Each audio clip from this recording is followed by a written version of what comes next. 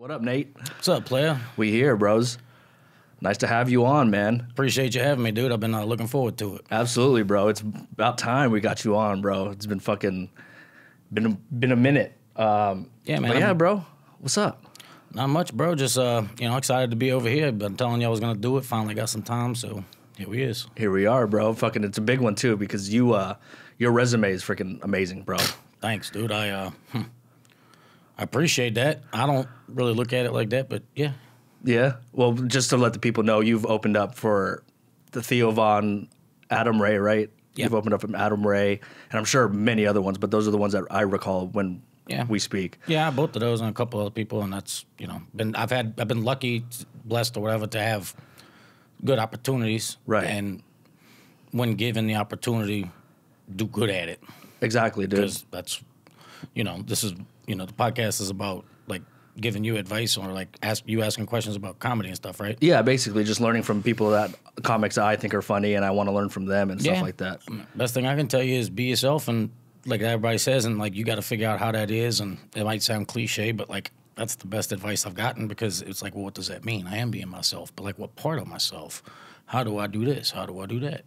But when you get the opportunity, coach, a lot of these comics, a lot of people, want the opportunity, but it's like, did you earn that opportunity, or do you just want that opportunity now?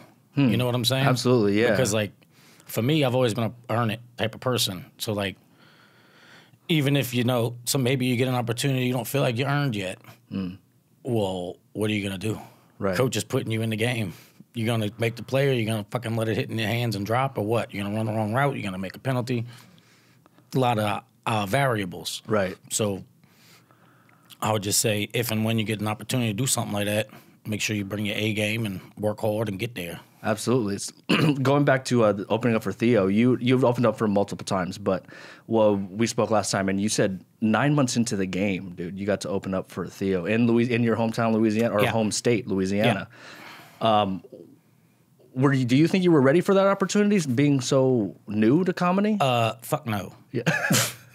But it was an opportunity that was given, and you took. Well, yeah. I mean, I wouldn't say fuck no. I would say fuck no. But at the same time, like, I had only been doing comedy for 9 months. I got friends that have been doing comedy for 10 years, never got to do nothing like that. But circumstances allowed for that to occur, and next thing I know, I've been doing open mics and a couple bar shows and shit for 9 months, and now I'm opening for 2,200 people in a theater in Lafayette in front of 2,200 people, including 8 of my best friends, my mom and my aunt. Yeah. Which not a lot of people can say. Like what you said, even 10 years in, not a lot of people can say that. Yeah, and it was, lucky to have that opportunity, but what am I going to do? I don't want to go up there and bomb for 5 minutes. Right. Did I have my best set of my life? Like, fuck no. But did I have my best set of my life up to that moment? Fuck yeah. Yeah. Yes, I did. And I couldn't have asked for it to go better. Absolutely. But doing that, I guess the biggest thing I took away from it was anything is possible, because anything, you can do anything you put your mind to type shit if you really work hard at it, and, Big G, the universe, whatever you call it, fucking is feeling that too. Right. Because that's what happened. Yeah. How did that experience opening up for Theo 9 months in, how did that kind of set you up for the next, few months? Because like I say it all the time in this podcast, is that the first, I don't know what 9 months is like yet, but the first 6 months is rough. I'm 6 months in, and it's super I was going to say, rough. how long are you in? 6? Yeah, it's just about 6 months, like 6 months, like next week or something. Nice. But it's happy early half of your birthday. Yeah. Thank you, brother. But how did that experience with Theo kind of set yourself up to, like, it obviously gave you some sort of incentive to keep going with it. Yeah. Yeah. Yeah. Theo's my favorite comedian. Number one, he's also my friend, which is cool as shit. Like, he's my friend now. But that was just cool as shit. And, how did that, what was the question? Like, how did it lead, like, what did it do for me? Yeah, it made me, bro, it made me realize, like I said, anything's possible, and gave me, validation. Because I'm like, okay, I moved across country, came out here to try to do this and that, and now I'm trying to stand up, and it's fun. Am I going to be able to do anything with this? Am I even any good? Who knows? But after doing that, I like my chances if I work hard. Right. And keep putting myself out there and doing, working toward what I want to get to. I got all the confidence in the world that I can do what I want to do. Right. It doesn't matter whether it's tomorrow or next year or 10 years. Right. I think I can do it. Crazy how you had to move. You had to move to L.A. and then it brought you back to Louisiana, but on a bigger like pedestal. You know what I mean, or like just a bigger circumstance. It was my It's insane to do that in a hometown. Coolest thing I ever got to do. There you go. Up to still. Yeah. Yeah. Yeah. I'm 34, and that was the coolest thing I've ever got to do. Was that day. Yeah, I can imagine, dude. Especially like your first one with Theo, dude. That's crazy. Yeah. So wild. And then how was you opened up for him a couple times? When was the most recent time you opened up for him? Opened up for him like 2 months ago at the Comedy Store. Oh, that's right. Yeah, that's right. How was that different from your first time opening up for him? How was that different from the first time? Well, number one, this was okay. So that they were different because my first one was in Louisiana, so all my shit is about being a bouncer from Louisiana, living in California. So I say, well, out there we do this, out here y'all do that. I just flipped that when I went to Louisiana. I was like, down here we do this, out there they do that. Got and you. All my shit was able to stay. I didn't have to not do anything. And the difference was, being there, also being 9 months in as opposed to 5 years or 4 years. 4 years. Like, I feel like I'm exponentially better than I was then. I have a couple of the same stuff because it's like my good stuff that I've built and made so much better. Right. Cut fat, added this, taken that out, whatever, move shit around. But it's so much different because it's similar in the fact that it's still one of the coolest things I got to do, for sure. Because anytime I get to do anything with somebody like that, especially him, is dope. Hell yeah. I'll never take that for granted. Absolutely. Like that's the goal. But the difference was I'm not in the theater with 2,200 people in Louisiana. I'm in the Comedy Store, the best fucking comedy club in the world, or here, or whatever you want to call it. I think it is. And I'm doing the main room of the Comedy Store, which is the best one. And that was actually the first time I got to do a real show in there. I've done Kill Tony in there twice, and I did Roast Battle in there during the pandemic with barely anybody in there. Right. So this was my real first time doing an actual set in the main room of the Comedy Store. Another fucking little check of like, valid, I did this. I can do that. I'm getting the opportunity. I'm going to do it. I did it, and I crushed. Right. I can do this. Yeah. Now, anytime I get to do that again, however long that may be, I know I did it, and I did it good. Right.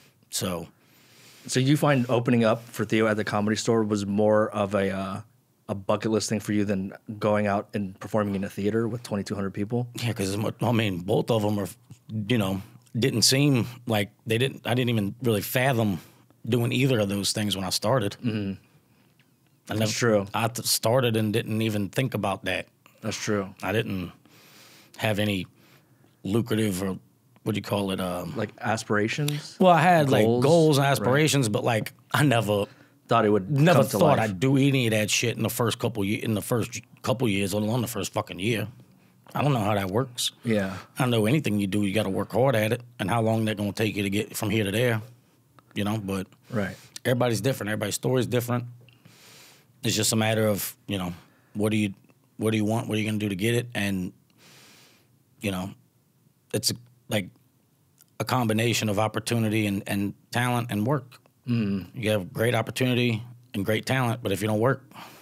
Exactly. And they always say that talent and hard work will bring opportunities, right? We were talking about same shit, yeah. Like they say it a bunch of ways, but that's what it is. It's like you could be the most talented person and work hard, but if you don't talk to nobody or meet nobody or whatever, you ain't gonna get no opportunity. Yeah. You got to be in front of people. You got to talk to people, meet people, whatever.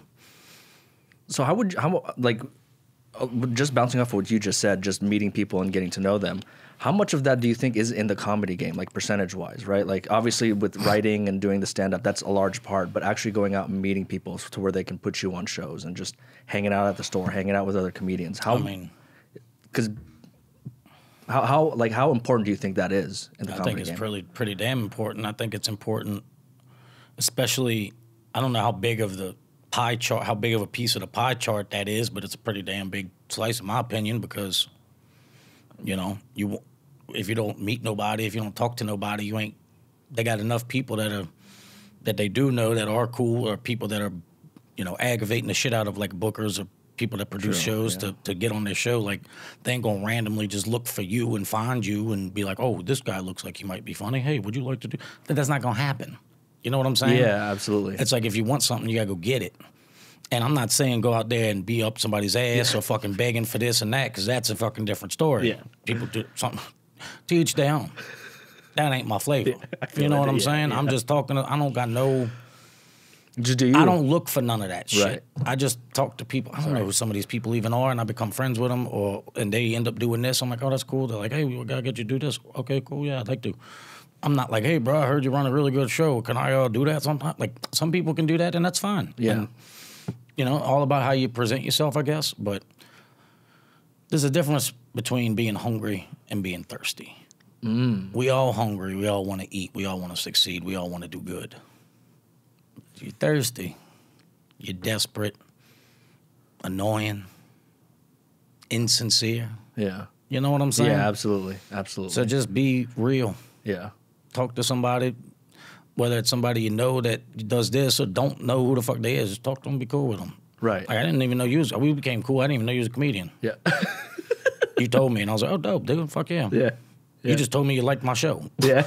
And I was like, thanks, player. I appreciate you. Was it your old lady? Yeah. It was you and your old lady after the show. You're like, dude, you were funny as shit. I was like, thanks, player. I appreciate y'all. Come back to the next one. Huh? Yeah, dude. No. Yeah, that fucking Comic Wars is hilarious, bro. You're a hilarious host. Thanks, man. Hilarious, bro. It's just, again, something I knew that I learned with you. Obviously, doing the Comic Wars, you're a host there, and you're riffing a lot on the crowd. Yeah, I don't have none of that prepared. Yeah, that's so crazy that when you go up there and, like, when you do your stuff, you know, your jokes and stuff, like when you do an actual set, you said that you kind of not shy away from that, but you're more so just want to highlight your jokes, which makes sense. You're a stand-up. Yeah, I mean, if I'm, you know, because like the shows I do, I'm not headlining. I'm not doing 30 minutes. Most of, you know, I'm doing, you know, between 5 and 10 minutes, 5 and 15 minutes or whatever, depending on the spot.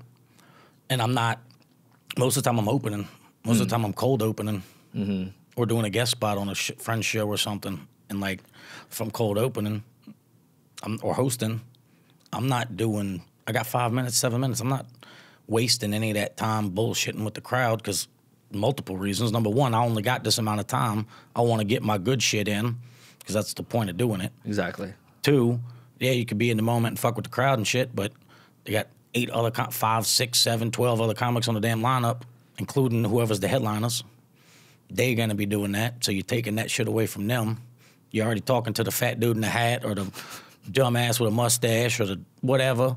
You know what I'm saying? Like yeah, absolutely. The couple over there, oh, how long y'all been together, dirt? Like, you don't want to do that. Right. If you get an opportunity to do some shit, do your best 5 fucking minutes or your best 7 or whatever the fuck it is. Because that's why you have 5 minutes is that opportunity. So do it. That's like Does that make sense? Yeah, absolutely. Like that's like an unwritten, like a good unwritten rule that not a lot of people maybe know about. You know what I mean? Especially someone new like me who's gonna hopefully have opportunities to open for people. I learn as I go. When I moved out here, I didn't know nobody. I didn't know nothing, and then I started, you know, meeting people and doing this, and started doing it, and there it is. You know. When you first started, was a lot of your jokes Louisiana like related? Because that's what I know. Right. I talk about what you know. I don't know goddamn thing about abortion. So I'm not doing bits on abortion. You know what I'm saying?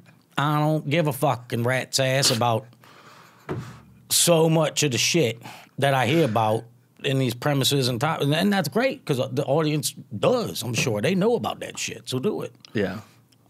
Me personally, I could think that this is a funny ass joke.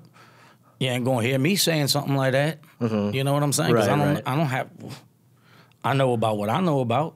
I got, you know, experience in a lot of shit, so I'll talk about that. Right. So, and especially because they don't have a lot of people where I'm from out here. They got a couple, but they ain't got a lot. So some of these people only know shit about, you know, Louisiana or people from there, or whatever, based on what they saw on TV or somebody's cousin. But everybody, when they find out I'm from there, you know, they all have a story about like, oh, dude, I love New Orleans, or I really want to go there, or this one time I went there with my buddies and we had a great time, or my family's from there, or whatever. Right. But that's always good, so that's good. Okay. So, because right now I'm like trying to figure out how to make jokes about where I'm from, Las Vegas. You know what I mean? I don't know if it's like a thing where people knows a lot more about Vegas and what it is as opposed to kind of the culture in Louisiana. Like I'm basically saying that maybe the audience is more interested in someone from Louisiana because it's so different, right? As opposed to someone from Vegas. Maybe. I mean, right? Because I can't find anything that works. Well, I mean, I'll tell you this, like my personal, I don't know. I've never been to Vegas. I want to go. I've never been. I heard it's great. I heard it's like New Orleans' cousin in the desert. That sounds dope. Yeah, but I've never been there. So what do you look for in Louisiana jokes to bring in to tell? Like, what do you look for? Like, what are some of the pieces? I mean, I kind of look at, you know, just whatever comes to mind. I mean, I look for things that are, you know, almost like something that's like that they might like the audience is like it's general enough that they would know, like Mardi Gras. Like even if you've never been, you heard of Mardi Gras before, more likely than not. Right.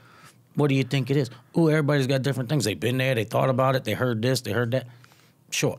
I don't even do no bits on fucking Mardi Gras, even though I should. I'm gonna write that down. There you go. But yeah, shit like that, like, and also I just tell my, what did you say, truth. Like I just tell stories from back home and things that I've done or dealt with or did work or whatever. And, you know, that's always fun. And also just kind of like quickly establishing that I ain't from here. I'm different. This is what I am. I'm not an asshole. I just don't know a lot about this shit. I'm willing to learn. What you call it? I'm a dummy, but I'm not a bigot. Even though I look like a big-ass bigot. I ain't.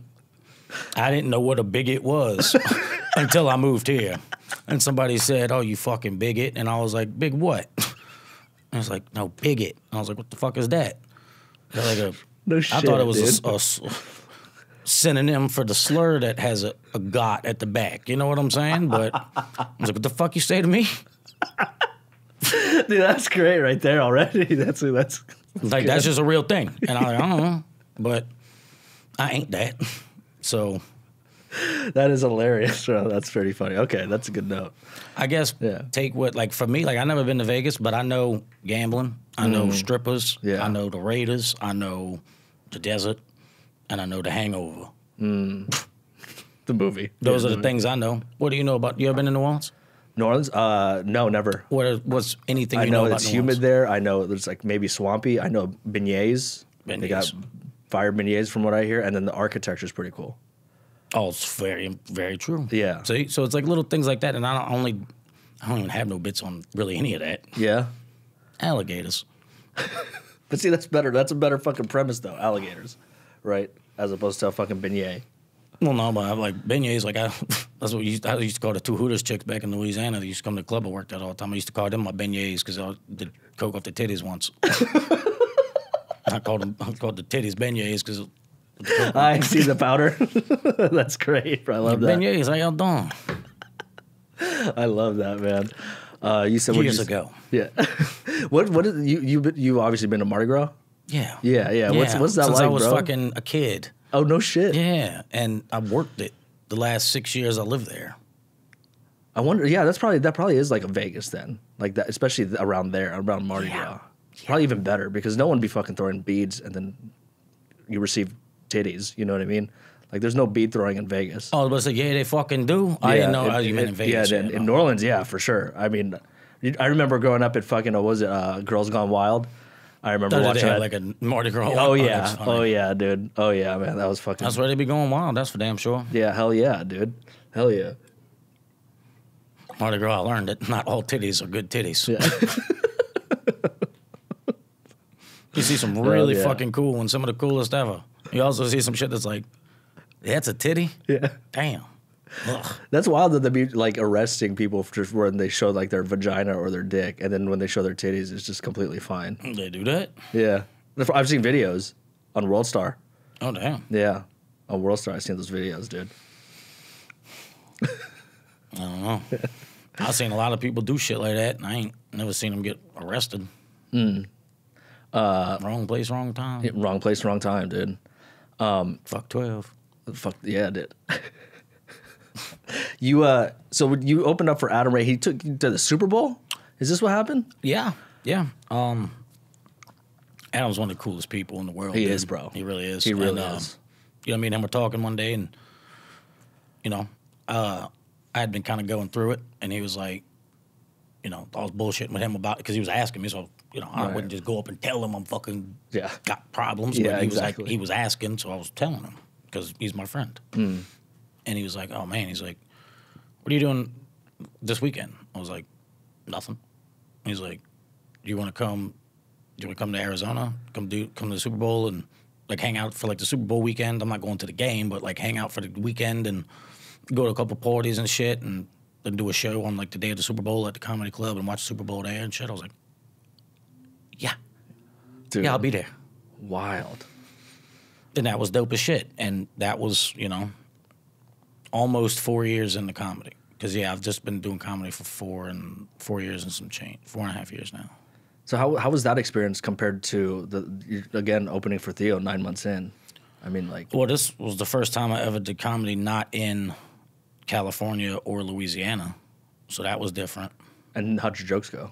Really good. Yeah. That's what I was curious about was how's that going to work? Because I'm not not all of it, but like a lot of my stuff is like I'm from Louisiana and now I live in California and this is this. This is how they similar, this is how they different, whatever. And I'm like, do people in Arizona are they gonna give a fuck? Right. But like they cared. They liked it. Because Yeah. I noticed after being there a few days, because I was there a couple days before the show, and people in Arizona were cool as shit. I got friends from Arizona, but I never knew how I was gonna be there. But it was cool. I liked them. They were very chill people. Yeah. So I got along with all the people I met, and they liked my shit. They thought it was funny. Do you have to when you open up for someone specific, like someone different? Do you have to kind of change your jokes, like what you talk about and stuff like that, or like how even like more silly you have to go or anything like that? Is that something that ever comes up in your mind? Yeah, I mean, I always think about that kind of stuff, but like, I got, honestly, I probably got,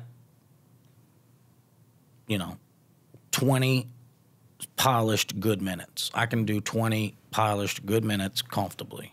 I can do like 30. Some of the other shit's kind of fucking still work. Still got a little bit of work. And all that other 20 probably still got work. But for purposes, I can do 20 comfortably. But if I'm opening for somebody, you get 5, Right. 7, 8, at the max 10, but more likely not, it's 5, 7, 8. 5, 6, 7, 8. So I'm like, all right, well, I have my 5, I have a 6, I have a 7, I have an 8, because that way I know no matter what the time, because sometimes you don't know. The freaking first time I opened for Theo, he didn't tell me how much time I was doing until right before the show. Damn. I was, what the fuck? Yeah.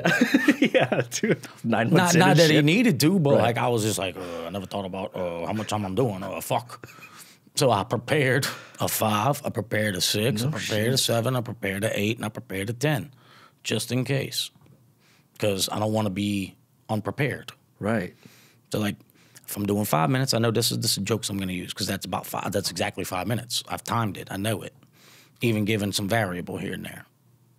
I know that's 5 minutes. Same thing with 6 minutes. Same thing with 7 minutes. Same thing with 8 minutes. Same thing with 10. Damn, dude.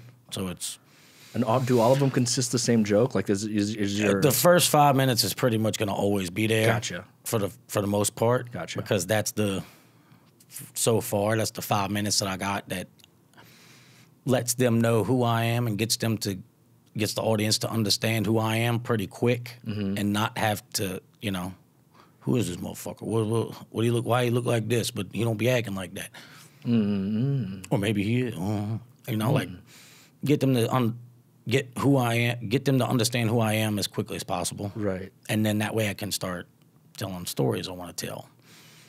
And and most of the time that 5 is going to be the pretty much that 5, and then that 3 is going to be the 3, 5 going to be the 5. But then, like, if I got 6, maybe I take out the last chunk of the 5 and put in a different story because it's got an extra minute to it. Does that make sense? Like, one story only takes 2 minutes to tell. One story takes 3 minutes to tell. One story takes fucking 5. Damn, you've done it like that, bro, where you've fucking done the minutes and then you know what to... Yeah, I record everything and I listen to it. Jeez, dude. You have to. That's how you know how much time you're doing. You know what I'm saying? Fuck. Voice record all your shit. Yeah. Listen to when it starts, when they introduce you. Start the time, look at the time. It's because I always, right before I go up, when I know I'm on deck, I'm standing there, whatever, and then right when the like host is taking the other person off the stage and bringing me up or whatever, or that other person that's bringing me straight up is about to be done, I hit voice record in my pocket and put it in my pocket, and either put it on the stool or put it whatever in my pocket or on the stool. And then when I'm done, I turn it off. And when I get, after the show, when I'm on my way home or when I'm home, listen to it. And, okay, I started at 16 seconds into the recording. Ended at 5 minutes and 16 seconds. Okay, well, that's fucking perfectly 5 minutes. Or ended at 5 minutes and 42 seconds. Oh, I was only supposed to do 5 minutes. I ended up doing fucking 5 minutes and whatever extra seconds. That way you know, okay, well, that was because they was laughing, so that's okay. Don't run the fucking light. Right. But how is it in those big theaters? Do they still have, like, they give you the light and shit like that? Is there still a light that they give you? I mean, it depends on where you're at. I mean, in a theater, I only did a theater one time, and they had a timer. Gotcha. Like, looking at, like, right in front. like out on the floor. Gotcha. Like on the stage. Gotcha. So, like, you can see, like, what it's counting up. So Right. it's like 5 minutes, 5:03, 5:04, 5, whatever. So they had that. But, like, some places will have, like, a little clock up in the back. Some places will have a light. Some people will have this and that. You're very meticulous about it. That's what like even with the timing, like how long each joke is. That's crazy. How, like, yeah, man, that's crazy how meticulous you are. I mean, I'm not gonna. You don't look like that. You know what I mean? That you are that meticulous with this stuff. But. I can't spell meticulous. Don't ask me. But yeah, attention to detail. I mean, it's something I care about. It's something I want to be good at. Right. True. I want to know. If somebody's giving me 7 minutes, okay, well, I want to make sure I'm doing 7 minutes. I'm not trying to go over, and I'm not trying to go under. Better to go under than go over. Right. So that's like another unwritten rule. Better to go write under. That bitch down. Even if it's a minute under, as long as you go under. Way better to go out doing really good a minute under than it is to go out doing all this extra shit. Yeah. Getting your shit in. Running the light, it's disrespectful to the other people on the show. It's disrespectful to the crowd. Disrespectful to the fucking producer. In my opinion. Yeah. If you're crushing and it's not that big a fucking deal, sure, run the fucking light a little bit. Who cares? Whatever. There's no black and white. It's always gray. Until you've been doing it for a little. I don't ever do that shit. Yeah. I don't ever be running the light. Right. 100%. If I run the light, it's by 5 fucking seconds, and that's because they was laughing. 10 fucking seconds because they was laughing. That's why. Right. If I ever run lights, because my laugh break was bigger than I expected it to be, or so there was an extra one I didn't expect. And you're adding that into like laugh breaks and stuff like that. You're adding it. I listen to the damn set. So like, if this joke hits really good, the laugh is usually about, is it just a, or is it like a bah, and give them it takes a few seconds. Like you can hear how big a laugh these jokes are getting on the recording. Right. You can hear it. Yeah. Always, and I'm sure. How many of these have you done? These podcasts? This podcast is 32. Oh damn, 32. Fuck yeah, dude. 32, 33. Good shit. Yeah. Well, I'm sure one of the other 31 have said, "Don't fucking step on the laughs. Don't fucking step on the laughs." No one has. Well, I'm telling you now, 32. Don't step on the fucking laughs. The whole point of a joke is to get them to laugh. If you step on the fucking, if you get a joke, if you do a joke and they start laughing, and then before they finish, you start doing more shit, that's like saying, hey, let me see your titties, and then them showing you their titties, and then you being like, oh, cool, but can I see your titties? Like, I'm looking at them, motherfucker. I'm already looking at them. Why the fuck am I going to ask you to show me again when I'm already looking at him? Yeah, I'm going to see him again. but not immediate. Like, I'm going to enjoy this. Yeah. And when you put the shirt back down, then I'm going to say, oh, can I see them again? You know what I'm saying? Like, that was really cool. I want to do that again. That's a good analogy. That's how I look at it. Because I see some people do a joke and it's crushing, and then they're so anxious yeah. or excited. And look, I'm not saying don't do it when they're laughing, because you can ride that wave of like, if it's, let it hit, and then once you hear it start to decline, then you can jump on it. But give it a second. You'll feel that out as you go, because you'll know when to do that and when not to. Right. Because like, you don't want to let them laugh all the way down to silence. You kind of want to make it like a, damn, bro. You know, like get a flow of it. Yeah, like music almost. I get maybe music, but like Mortal Kombat, like a combo. You know what I'm saying? Like, you know the timing of like when you punch them and then like they go up in the air and like right before they hit the ground, you hit them again. And that's how you get the combo. Right. Same fucking thing. So that's just an experience thing then, huh? That's not something you can teach. You just have to feel that out. You usually got to figure that out. Yeah, I mean, if you know that this joke always does well, cool. How well? Sometimes it's a 1, sometimes it's a 10. Whatever the fucking analogy, you know. Sometimes it hits really hard. Sometimes it don't. Sometimes it depends on the crowd. Sometimes it depends on the delivery. Sometimes it depends on the fucking show. It depends on everything. Like, there's so many variables in this shit. Because you could have the best set ever, do the same exact set somewhere else the next night, completely different. Yeah, right. Or vice versa. You could have the worst set ever. You try the same set the next day, and it could be one of the best. There's literally all these variables that go into all that shit, and it's never a, A plus B equals C type deal for the most part. Sometimes. Yeah. So you never know really what you're going to get into, really. Like, yeah, that's why you got to be there, and you got to, observe the room and read the room. Read the room. You got to read that bitch. And, the audience, the other, look at the other comics on the show. Do you know them? Do you know what kind of shit they do? Whose crowd is this? Is that their crowd? Is that just this place's crowd? Are they here for this person and you're just there? Or are they here just for a good show and they don't know this and that? Or? And are you switching up your set based on those things? If something was to occur where I see something... Like that solid 5 minutes, you're going to switch that up? More likely than not, no. But like if it's a bigger show, no, absolutely not. But if it's a smaller show, maybe, yeah. If it's a smaller, show with a couple people there and I wanted to, they seem like a crowd that would be having fun, maybe I can try out some different shit. I'm not saying do your A+ every fucking show, because you want to develop more stuff and you want to build more of a... Find out what works well. Right. Well, do you like this better? Because it's about what you like. And also, what do you think the audience is going to like? And then finding that middle of this is what I want to do, and this is what I think they would like out of that. That way you build the best possible for you and them. Does that make sense? Absolutely, yeah. Yeah. It's offense and defense. There you go, dude. Yeah. And you got to adjust. Sometimes you think this is going to go good, and then you realize that they ain't liking this shit. Okay, so anyways, instead of doing the rest of that joke or adding all these extra tags that you do, now fuck that. Yeah. They not into this shit. Let me just get into the next thing. Have you ever been in a position where I guess maybe not because this hasn't happened, but where you feel like you bailed too early on a joke, but then you think about it after and you're like, man, I should have just maybe kept going. Maybe a little bit more. Yeah. Yeah. Yeah. I've done that where I felt like... Because I feel like I've been bailing a little bit too early on some of my jokes lately. Like, in what way? Like, do you have, like I know... Is it like another part of the joke, or is it just a tag? A tag that I think would be more powerful than the tag I just said, but because I didn't get the laughs with the first tag, I just threw that second one that I thought was going to get more laughs away, or I just didn't even, go to it. I mean, sometimes it's probably the right move, and sometimes maybe you should try it out. Yeah. Because if that first tag is like a jab... The second tag maybe is another jab, or the second tag might be a fucking haymaker. Right. They might have been ready for that fucking jab, but they ain't ready for the haymaker. Does that make sense? Yeah. It could also be they don't like the fucking jab. Yeah, exactly. They ain't gonna damn sure ain't gonna like the haymaker. Yeah, exactly. It could be.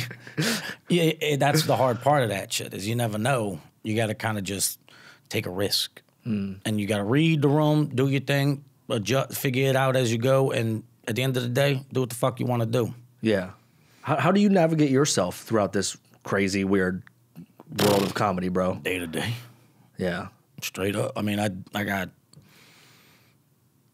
I mean, in what way? Like, That's a hard, yeah. You know, I mean, I guess I am always myself. I'm never, this is a fucking fake ass town.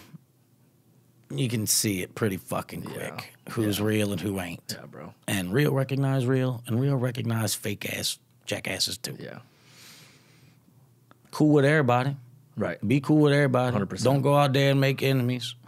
If somebody you meet and you don't like them that much, cool. What's up, player? And keep going. Yeah.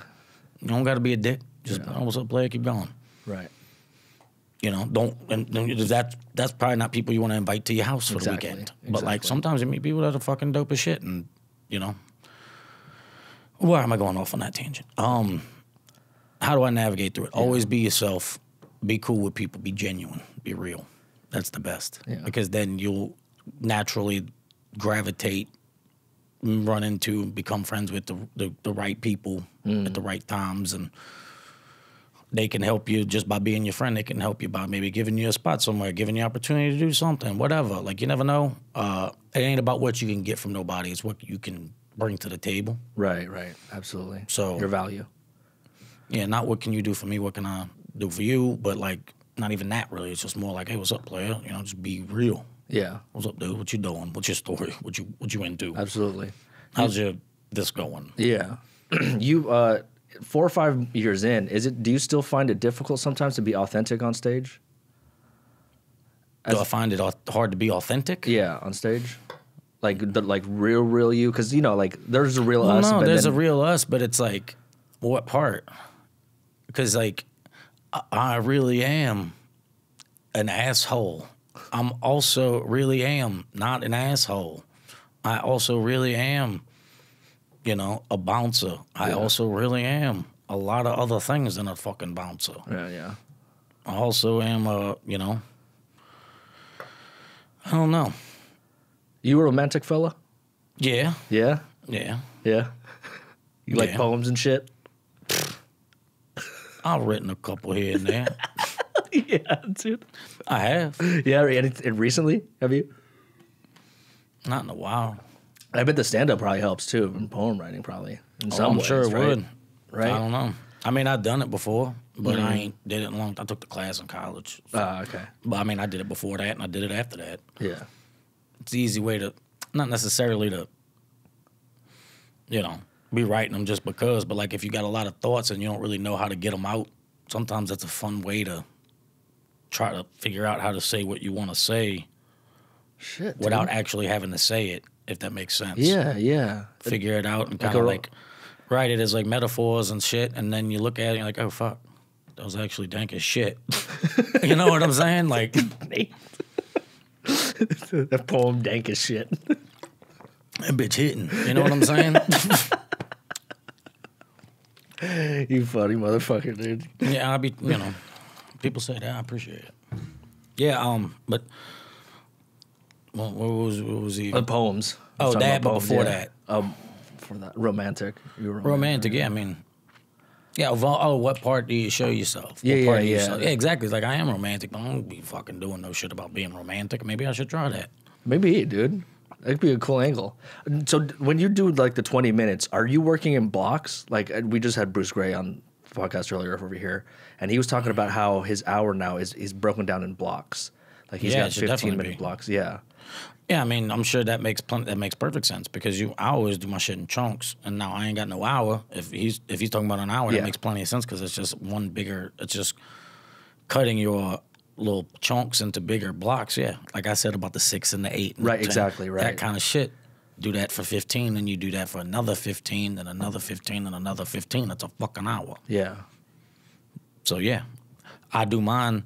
I know I like this bit, I like this bit, I like this bit, I like this bit. They all go together, that's 10. I know these all go together, that's 15. And they got a good flow to them. Right. It's all not like I'm talking about this and then being like, so anyways, what about this over here? It's like, I've built my shit where it's like, okay, this, it's like, oh, speaking of that, this goes into this. And like, oh yeah, like that one time this happened. You know what I'm saying? And taking two jokes and putting them into one. That almost just like a good transition. Right, or like, and it don't have to be like that. That ain't no rule. I mean, that's just how I do it because, like, I want to make sure I remember what I'm saying. I want to know what goes into this and feel natural. Right, exactly. It's Like storytelling. It's talking storytelling, about right? this and then going straight into this is fun because it's like that kind of leads off of that. You don't have to, but I like it like that. Yeah. And it works pretty well. Makes it easy to listen. Exactly. Exactly. You know? Yeah. It's not like you fade out and fade in. But you're the weaving of all the stories together. If I'm over here like, talking about being romantic and writing poems, it's probably, you know, and then I go over here to talking about fucking damn avocados. You know what I'm saying? Like, versus like I could go from talking about romantic and writing poems to like hoes. right. Yeah. Because that's okay, an easier okay. transition from poems and romance to fucking hoes. Right. I wrote this one bitch a poem and found out she was a hoe. Fuck. Yeah. I wrote a hoe a poem. A hoe. You should. You know what I'm saying? Yeah. Like, that's a way easier transition as opposed to, I was writing poems. Yeah, so anyways, you know what fucking sucks? Avocados. Them bitches fucking suck ass. I don't get it, California. Why the fuck is it, why do y'all season everything with fucking cotta? It ain't got no fucking flavor. You fucking, you know what I'm saying? Yeah. Charging $8 for fucking bullshit. No. It's wild, bro. That avocado shit is wild. My old lady's from here and she loves avocado. Yeah. That's cool, baby. But if your avocados is missing out the fridge, baby, I promise you, it wasn't me. They don't have avocados in New Orleans or anything? I'm sure they fucking but do, it's just not like a thing that you'll eat. Yeah, bro. I've eaten guacamole. That's got fucking avocado with what flavor? Don't it? Yeah. With flavor. Shit in it. It ain't just a damn avocado cut up, right? Yeah. They put shit in it.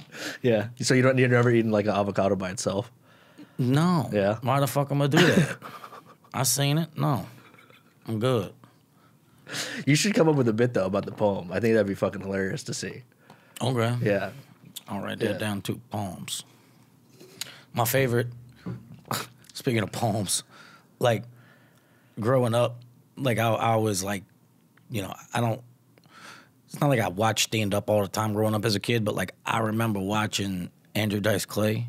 He's one of my favorites, like one of the GOATs always, but like I just love that motherfucker. And like my cousin and my uncle were younger, well, older than me, but you know, not grown people yet. Right, right. And when I was a little kid, I seen like they would listen to Dice and they would be quoting the poems like "Hickory Dickory Dock, the bitch you suck my cock," that kind of shit. Yeah, that's right. And like I'd always watch them clips of like his poems. He'd call them poems, the little nursery rhymes. He called them poems. I'm like, that's so funny. Like I would love to have I would never, you know, do that because he's not that. But like, that is dope. Yeah. Does that make sense? Yeah, absolutely. It's like, again, it's just you'd never expect it from him, but he's making that poem his own. Exactly. Yeah, bro. And I think that's something with you, too. You could do. Maybe not, obviously not like him, but like that, your but way. Yeah, talk about how I did a poem this one time for this bitch, whatever. Slipped it in a locker. Yeah. No, it's good. It's good. I think that would hit, especially, again, someone who looks like you talking about poems. That's fucking hilarious, bro. Yeah. I like me some poems. Yeah, dude. Poems are great. Because they make you think. You said it right, dude. Like, they make you think and they make you write it down metaphorically and gives you different perspective on things, dude. How does this make you feel? Yeah, exactly. I'm not much of a poem writer. I've tried, you know what I mean? But I don't know. I'm not. It ain't. You seem like you're good with your words, though. Thanks. Honestly, you seem like. Did you read a lot as a kid or anything like that? Yeah, I mean not a lot, but I read. Yeah, like I read you know, shit. I read Harry Potter books and I read other shit and a bunch of shit. Shit, bro, you read more than me. I never got to the Harry Potter books. I said, fuck that. 7 of them. Well, when I started reading them, there was only fucking 2 or 3. It wasn't that daunting of a task. Yeah. Plus, all my other friends was reading them and shit, and they're like, "This shit's dope." I'm like, "Oh, check it out. Fuck it." There you go. I'll read that shit. I've never read any Harry Potter book. And I liked it, and I would read it, you know? You like the movies? Yeah. Yeah. You watch movies at all? Yeah. Yeah. Oh, that's right. Waterboy is your favorite movie. Yeah, that's I mean, Waterboy's my favorite movie, but I like a bunch of movies. I like a bunch of shit from Yeah. different flavors. Yeah. But, yeah, I like the movies. I think the books is better. But anybody says pretty much about any book that became a movie, Very true. everybody's like, the book's better. Very true. Because I read the fucking book, and it got way more shit on it. And, Yeah. you know, I get it. Yeah. But even if you never read the book, the movie's still tight. Yeah, exactly. Yeah. Exactly. Yeah. Let me see here. I got some notes here. All right. Oh, what would you tell yourself when you were 6 months in, where you are now? Like, what piece of advice would you have given yourself 6 months in to the game?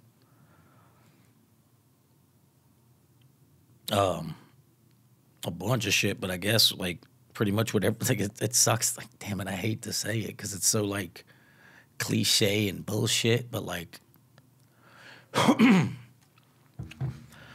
like when I was what 8 months in, I did Kill Tony for the first time, and that was just 1 minute. When it was out here still? When it was out here before COVID, and I did the 1 minute.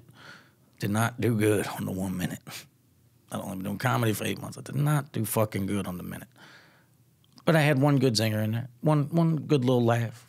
But it was like, okay, I could tell how nervous I was. Like watching the video back, I'm like, I could see how nervous I was. I could see all this shit. And yeah, of course I'm going to be fucking whatever. Right. Andrew Schultz was the guest. Oh, shit. He's one of my favorites, too. He's great, dude. He's one of my favorites. And he was the guest judge panel or whatever over there. And him and Tony on that, like, talking to me, like, the little interview part, I always am, like, that was fucking exponentially helpful for me to grow, because that's what the point of the fucking show is anyways, but, like, it did that for me. How so? Because they pulled, like, I watched the video, and you can tell, like, I got more comfortable on stage. I talked like myself on stage. At the beginning, I didn't. I was nervous. I was whatever. But you can see the transition of me being nervous doing that 1 minute to getting comfortable and just talking with them. No shit. And making them laugh because I'm just telling them the truth. Right. Bullshitting, whatever. And I was like, and like they said, like, gave me some good advice saying, like, that's the shit you need to be doing. That's the shit that's funny. That's why you're funny. Okay, bet. Like, get it. I get it now. Yeah. You know, that kind of shit. And then, like, the next night, after the Kill Tony, the next night, Andrew Schultz was on the patio talking to some people, and I walked by and I wanted to say hey, but I was like, I was talking to people, I don't want to interrupt them. So I was walking by and he's like, hey, Nate. And I was like, oh, what's up, player? And he was like, oh, fucking, like the other guys, I guess, were leaving. He's like, hey, man. He's like, good stuff last night. Very funny. I was like, dude, thank you. I was like, that means the world, you know, because that's, bro. that means a lot. I was like, you know, I really appreciate your help. He's like, man, all I'm going to tell you is keep going. Keep going. You'll figure it out. Keep going, you'll figure it out. You're funny. Keep going, you'll figure it out. That's what he said. That seems like that's just a note from everybody, dude. Just keep going. You know what I mean? Yeah, because like, it's like if it's something you want to do, you take the dubs, you take the L's, you learn, and you work. Yeah. Wins, losses, learn, and work. That's all it is. Right. You have to keep doing that. And the more you do, you know, you either apply it or you don't. Right. It's trial and error. Sometimes you think you should do this and you do it and you're like, fuck, I shouldn't have did that. Sometimes you try something and you're like, fuck yeah, I did that. That's what I should, that worked, yes. Yeah. And everything in between. So it's very much I wish I could say, do this and this will happen. Yeah. That ain't how it is. Some things, work hard, you'll get better. That's a thing. Does that make sense? Absolutely, dude. It's not like, dude, make fun of yourself and then tell a story about a fucking time you fucking dick didn't work. Like, who gives a fuck? Yeah. You know what I'm saying? Like, that'll all come together once you trial and error. Yeah. Once you practice, once you know, figure out what works and what don't, and put it together how you want. It's a puzzle. And put it together how you want. Bro, that's wild. You get to go up against, or not up against, but like go up. Yeah, I'll show you the clip later. Yeah, please do, dude. That's fucking crazy. What do you think that was that kind of made that flip when from your set to you talking like yourself? Like Them knowing, them being professionals, them being in the game for as long as they've been, them being me at one point, I guess. Does that, like, looking at, you know, young comic that ain't done it a lot, but you could tell there's a little there's a little something there. Let's see. And Tony's the master of that shit, and Schultz too. And was it something that you took from that you were able to carry with you the rest of your time up until now? Like a lot of it was figuring out what the fuck they meant, because they was like, they were like, this is why you're funny. This is why do you hear, like, Schultz, I was talking to him after some shit, like saying they were asking me this and that, and I was telling him, and then I got comfortable and was just bullshitting with him, and then he cut me off and he's like, stop. Do you see how much different you sound now than when you did 8 minutes ago? I was like, yeah. I was like, yeah, man, I was straight up, I was nervous. He's like, of course you would be, but like, this is you. This is the you. This is why you're funny. Like, this is what you need to be doing. And it's in there. You just got to let it out. That's what he said. It's in there, man. You just got to let it out. And I'm like, okay. And I'm like, I'm just trying to figure out how to do that. Yeah, right. I'm like, you know, I want to figure out. I know it's there. I just need to figure out how to put that here. Right. And he's like, no shit. That's the whole thing. Is you got to figure that out. And Tony's like, yeah, but you're doing it. You're doing it right now. So take this and do that.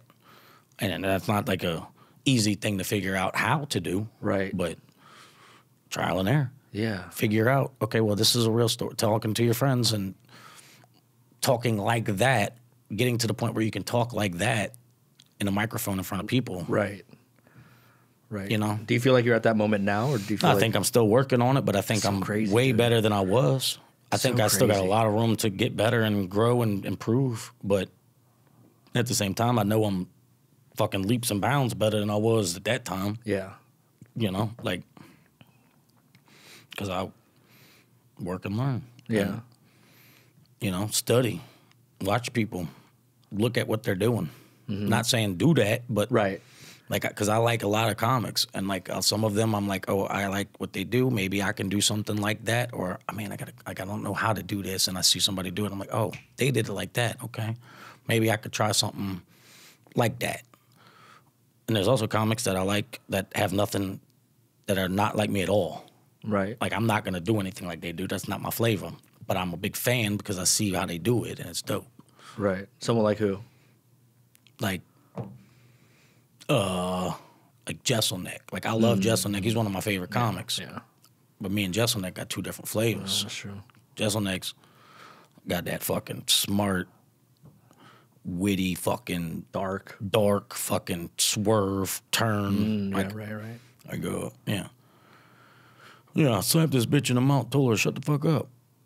Yeah, so then when I'm walking her later, you know, like it's a fucking dog. What, you know, like whatever the fucking joke, but you know what I'm saying? Like it's a spin and like you don't see it coming. Right. I don't do that. That's not my flavor.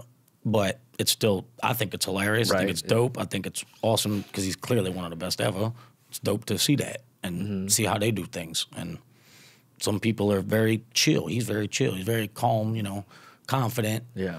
Slow, Stage presence. even like this cadence is slow. Yeah, enunciation. Those right. kind of things. Versus some people just never stop fucking moving. Yeah. Some people stand still and just kind of move around a little bit. Mark Norman's hilarious. He just kind of waddles. Yeah. He's kind of like, oh, yeah, where are the gays? You know what I'm saying? Like waddling back and forth. It's funny as shit. Yeah. Like, play into what you are. Play into yourself. Right. Like, figure out, because like I like wrestling. And like one thing that like I've been trying to do is like be myself. Okay, how? Okay, well like I like Stone Cold Steve Austin, duh. But like I've watched a bunch of shit that he said, and like he was different characters before he was Stone Cold Steve Austin. He played different characters in wrestling. Oh, that's right, dude. He was different characters. He had hair? He had hair at one point. He had like this. long ass hair. Yeah, he had this and that, and he was different gimmicks or whatever. But then he figured out he was trying to do, and he wanted to do something different. Shaved his head and was himself, but turned. He said he always, like on all the things I've seen him talk about, he said it was himself turned up to 11. So like, a heightened version of himself. Like it's me, but just heightened up for entertainment. Entertainment, right. Okay, maybe I can do that. That's how I try to figure out how to get myself there. Am I at 11 yet? No. But am I turned up more than I was? Yeah. Yeah. And I think getting more, you know, experience and trial and error and figuring out this and that and all that, like it comes with it, and you get better and better. And I think I'm on the path to getting to that. Right. I've found some of my voice. I think there's still plenty more and more highs and lows that I can get to, you know, but I'm finding it. It ain't like, oh, where the fuck is this bitch? Like, there's clues. You know what I'm saying? Yeah. Like, I might not have found like the damn bitch. breadcrumbs. Yeah, I might not have found the whole motherfucker yet, but I ain't got the big treasure chest with $1 million in it, but I found a clue. Right. I know where to go look. I'm going to keep doing that. Maybe this was maybe it's in this cave. Maybe it fucking is on a whole different island. I don't fucking know. Yeah. Metaphors, but You know what I'm saying? Yeah, like, yeah. I'll keep hunting until I find that bitch. Yeah. Absolutely. And that's where I'm at with it. If that makes sense. Yeah, absolutely. I mean, fucking A, dude. Like, again, just hearing Bruce talk about fucking his shit, it still sounds like however long he's been doing it, he's still trying to find it, too. A lot of people are, man. It's wild, man. Because if you ever think you found it, then then what? That's true. If you ever feel like you got it and you can't do no better than what the fuck you're doing, you can always get better. That's so true. Like Drew Brees, Tom Brady, they always talk, they're two of the best, if not the two best quarterbacks ever.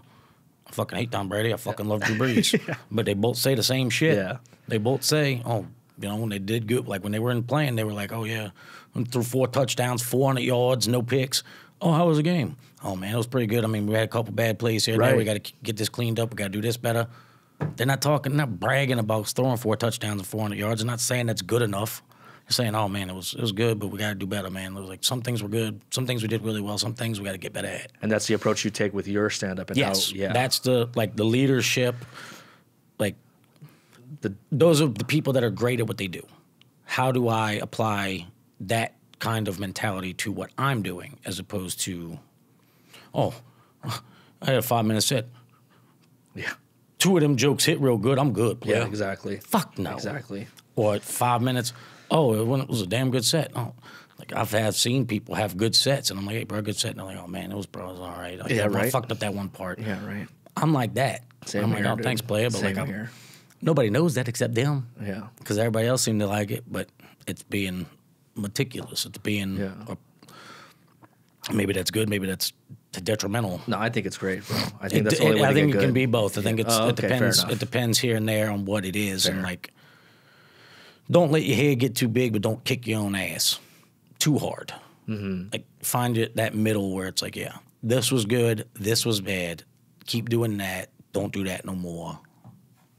Does that? Yeah. Oh yeah, absolutely. It's like go watching tape, right? It's like watching tape exactly for yourself. What it is. Yeah, watching tape. Exactly.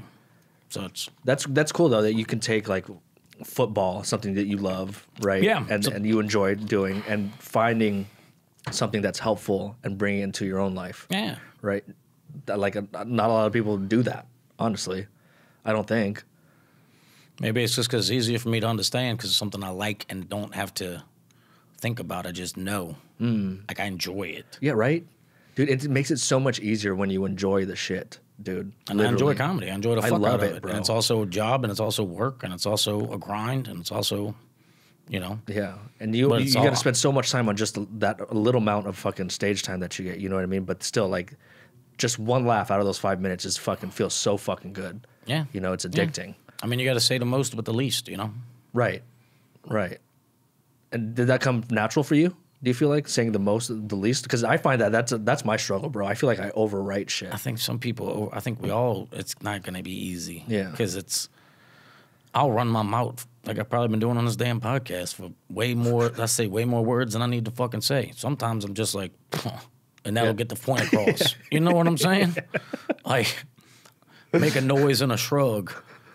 That's saying the same thing without saying it. Right. Does that make sense? Yeah, absolutely. So like sometimes I'll run my mouth too much. Sometimes I'll overwrite. Yeah. Like I go on a tangent. Well, you just went through some of your roast battle stuff that you're going to do tomorrow. All those seems to sing. How long were you working on those jokes? I'll work on them here and there. Cigarette break here, cigarette break there. Play with it. Like, okay, I got this as a premise. This is a idea. This is what I think these are a list of things I think this person looks like. This is, premises, like where they from, what they do, what's going on here. You know, are they single? Are they gay? Are they fucking into chicks or whatever? Insert all that shit there. Okay, well they from here, they from there. Can I write a joke about that? I don't know nothing about that fucking place. No, throw that out. Can I? I can do it as a challenge. Yeah, I do that sometimes. Right. Sometimes I'm like, this is a shitty premise. Mm-hmm. Well, maybe I'll use it as a challenge and try to write something. There you go. I can write something, but it ain't gonna make. More likely than not, I ain't gonna make it in there. Sometimes I might. Sometimes it might be the best fucking joke I wrote in the whole damn set. But I go with what I think is funny and what I think the audience is gonna think it's funny. Because sometimes, especially in that roast shit, they be doing too much inside baseball. of like, oh, this person, like, because they know each other really. It's best when you know people, and if you know somebody really good, you're like, oh yeah, like this one time in third grade, nobody gives a fuck about what this one time in third grade they did, unless they give a fuck what they don't know this person, they don't know you or this person, Right. How are they gonna teach them show them who this person is, tell them who this person, paint this picture who this bitch is with them for 5 jokes. You know what I'm saying? Yeah. That's what I try to do. That's why I like the Comic Wars, because I can do all that too. I can watch them paint each other and then comment on their fucking pictures. Yeah, dude. No, you're fucking great at like just the visual aspect of the Comic Wars, dude. Like you're because visual is the easiest one. Because no matter is that where your mind goes first? Is visual? Because the audience is fucking however many people, and they're looking at them. They can hear them. They can listen to what they've been said. They can take all this context. That makes sense. All now. this information. I see how your mind's working. But at the end of the day, you can remember some of it. You might not remember some of what those jokes was about, but they see you. And if I say you look like a, fucking lesbian this or whatever, they're like, oh, fuck that dude. That motherfucker look just like that. Blah. Yeah. Because it's simple. Right. That's what I do anyways. Well, it makes sense. It's like it's a good gauge for the whole room to see, right? Because we don't know anything about this person, and boom, looks like and you do that really well too. Like I said, it's just like thanks, man. Bringing in references of who these people look like, because we were talking about references a couple of days ago, and it's just it's so hard to like. What was it like? It's good. You want to be specific, but you also want to be general to where the audience will get it. Like you want the more specific, the better most of the time. But at the same time, don't be too deep of a specific, if that makes sense. Yeah. Like, oh, you look like Will Ferrell in this. It's like, well, oh, you look like Ricky Bobby. No, don't say you look like Ricky Bobby when he said this. That's too much. But if you say, oh yeah, you look like fucking, whatever, a stepbro who fucks other stepbros or whatever, stepbrothers that they were gay, whatever the fuck the zinger is, like. Specific, but not as specific, if that makes sense. No, it does. Maybe that wasn't the best example, but you know what I'm trying to say. Yeah. So, like you were telling me something about like Shawshank Redemption. Right. You were saying something about the Rita Hayworth. The name of the chick whose poster it was covering the hole. Too deep. Yeah, but if you just say like in Shawshank Redemption, like the fucking hole in the wall. Yeah. Behind that there hot you go, chick, dude. Yeah. You call it a hot chick, or the chick. Yeah. The poster behind with the chick on it. Whatever. Anyway. I don't know if it's because I don't have any friends from Louisiana, but everything you say, there's just twang to it. I think it's hilarious. I love it, dude. Thanks, man. It's great, dude. That's one thing that helps you out here too sometimes. Yeah, the twang. Yeah, well, I guess that's what you want to call it. Yeah. Just the way I talk, because not everybody talk like that. So exactly. They're like, "Where you from?" That's why I always say I'm from Louisiana, because well, then it goes into a whole thing. So I'm like, okay, I've picked up on that. Yeah. So that's why I do that in my set. Okay. Because I want them. I've had enough conversations with people I don't know to see at least a little bit of how those conversations end up going. They end up starting with this or that, or where you from, or where you from. Oh, well, where's that accent from? Blah, blah, blah. And I'm like, oh, well, I'm from Louisiana. Holy shit. Oh, dope. I love Louisiana. Blah, blah, blah. I've been there for this, or my family's from there, or whatever. Are you saying that you're finding... Because I was going to ask you, what do you talk about to let the people know who you are? It's like a conversation, I think, what you just said, right? Because you want to be Holy conversational. Shit, bro. Because you want to have a conversation. Oh, my God, bro. My mind just fucking blew up. There you go. So that's how you get them to know you. Yeah. Because I treat them like people. And you're basically just... And it's a conversation with the audience because they're giving you back information. It's not just a monologue to a fucking wall. You're getting response with laugh or with noise or with nothing. Those are all responses. No fucking way. Right? Conversation, dude. I treat it... The reason I got a lot better at it, like you said, like with what I was talking about with Schultz, telling me, you're funny, it's in there, just keep going, you'll figure it out. I've been trying to figure out how to do that. I started just treating it like, I always say, like, oh, pretend it's just the audience and they draw. That ain't going to help me. What I do is I pretend that when I was pretending, I still do it. Sometimes it's like, I just pretend that I'm smoking a cigarette, talking to a circle of people. Bro. And then I'm like, it's just me and a couple people talking. And then that's where I'm most comfortable. Dude. Therefore, I feel more comfortable, and I can do that. That is the biggest gem I think I've ever had. 32 fucking episodes in, bro. Boom. Oh, my God. That's what I do. That's wild. A conversation. Yeah. And just like the ebbs and flows of the conversation is how you're like, if you're this is where talking I'm to somebody, from. This is if who you're I talking am. to somebody Bro, about that's how much crazy. you fucking love football, but they don't like football, you move on to something else. Yeah. Same thing with jokes. If you're doing a bunch of jokes about football and the audience is full of chicks and they don't like football, well, so anyways, Taylor Swift's banging And a that's football how player. they get to know you. Boom. Yeah. Oh my God, Nate, this is wild. This literally blew my mind. Well, That's thanks, man. crazy, I don't bro. I'm happy I could help, dude. I Dude. mean, that's just my personal thing. I mean, Because I was thinking about that. You were saying that earlier, like having the audience get to know you. And I'm like, well, how the fuck do you do that? And that was it. It's like a conversation. It's like, hey, I'm from, dude. I do this. Bro. I don't like that. I don't like this. I love that. Whatever the fucking conversation goes, wherever you want it to go, you get to steer it. But Dude, that is the fucking biggest gem I've ever had on the Successful Failure podcast by Nate fucking Welch, dude. That's wild. Bro, seriously, I'm happy I could like help, that's man. crazy. That's why I'm happy. You know, that's a good thing you're doing to do this, and I'm glad I could give you something to help Bro, that's just because my the personal. thing is that I heard that note like a month into comedy when people were talking about, like going up to the improv and stuff like that. Like, how can the audience get to know you? And I've been trying to figure that out ever since I heard that. Yeah, I And mean, we all you figured just saying it it's a conversation was the one thing that finally got my head wrapped around flip the that. trigger, flip Bro. the switch. That's wild, Nate. That is Thanks, so man. simple. It's so simple once you figure, like, once you said it, it just, everything clicked. Yeah, I mean, I'm pretty sure I heard it from someone somewhere on a podcast before too. One of the people I like, I'm sure I'm willing to bet money one of them has said it somewhere down the road, and that's where it's at. But I know that it's even if you've heard it, it's like you got to apply it and figure it out. And the little idea of the smoking a cigarette was like, okay, I know that's where I'm comfortable. That's my element. That's where I know I can crush. 'Cause people, ever since I've been doing that, since I was, however, you know, people always like, dude, you funny, bro. You do stand up. Yeah. I'm like, no. They're like, you should try that. I'm like, maybe. Never did Right. until, you know, I did. Yeah. But once I figured out how to do that, at least use that as like my little thing to get me there. Right. You also know the audience is a conversation when you're doing a set. Exactly, yeah. Because they are giving you responses. And them Right. not giving you responses also a response. Because that's they don't like that shit. Or maybe you think they don't like that shit. Maybe they're just thinking.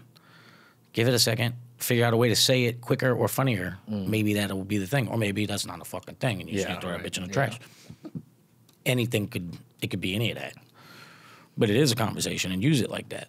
Because it's like that's one thing you gotta be able to do is have a conversation. And if you're just monologuing while the person's looking at their phone, like, And I've seen some comics do that, bro. yeah, and It kills me. It's presence. It's reading the room. It's you know awareness, social awareness. Right.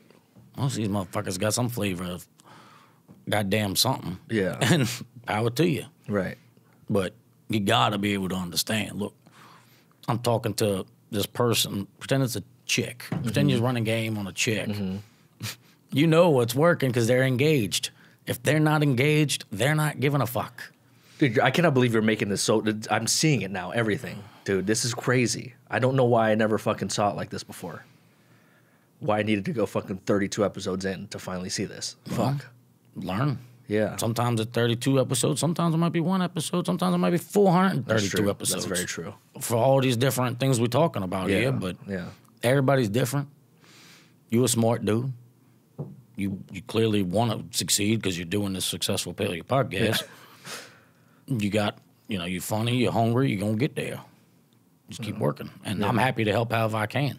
Bro, I think you're fucking hilarious, bro. I think you're Thanks, like dude. about just bouncing off what you said with fucking Schultz and Tony, all these guys fucking saying, I think you're fucking solid, bro. Thanks, man. You were solid. Just Yeah. stay with it, dude.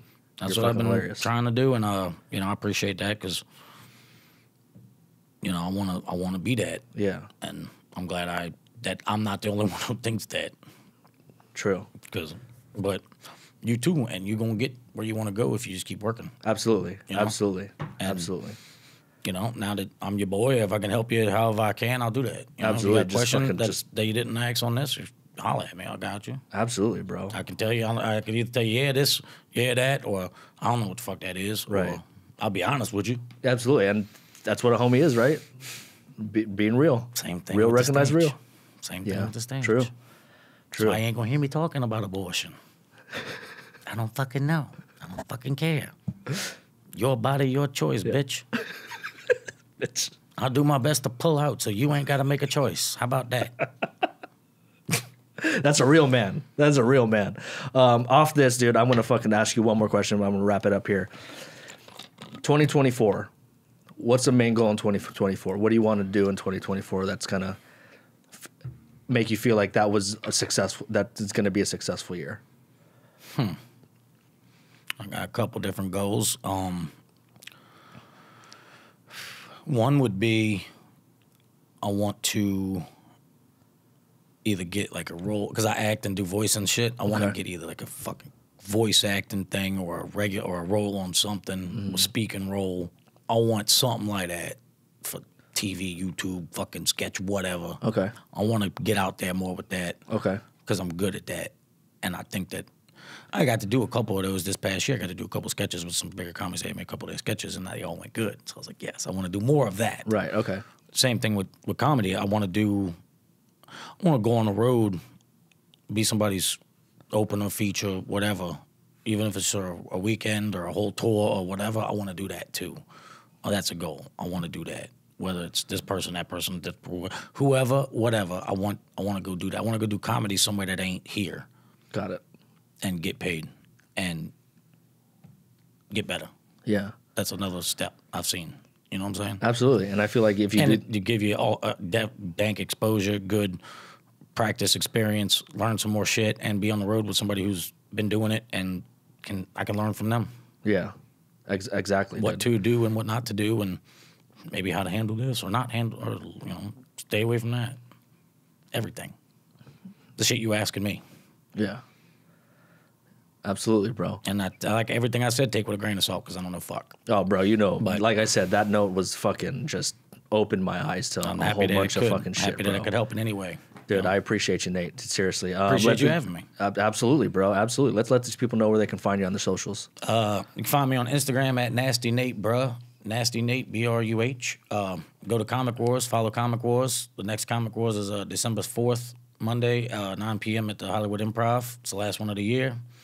After that, we do the last Monday of every month. Come catch one of them bitches. They fun. Hell yeah, brother. Well, again, dude, I appreciate you coming on the podcast, and thank you, everyone, for listening and watching. Until next time, thank you. Appreciate you. Appreciate you.